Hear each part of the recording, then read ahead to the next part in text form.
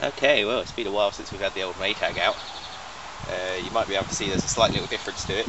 It's been off the trolley. The trolley has been planed by hand and has then had a couple of coats of varnish, which just gives a bit of a better look on this trolley. The wood treatment didn't sort of work too well on this one, and it didn't look very good, so decided to plane it back. We've done the Suffolk as well because it didn't work out too well on that either. So yeah, anyway, we'll go ahead and try and start it up now. We've got fresh fuel in there, we drained the tank, swept it all out, it's all nice and clean in there. So we're going to give it a start.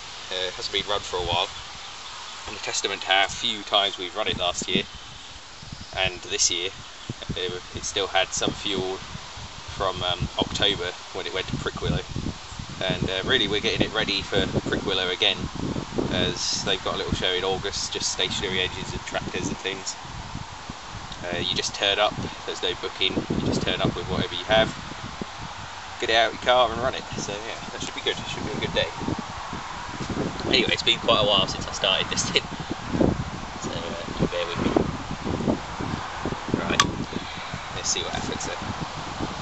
We've also just adjusted the governor. I had it set quite fast to try and run the generator, but it wouldn't get enough speed, so we just slowed it down again, so I have no idea what sort of speed it's going to be running at the moment, but we'll give it a go.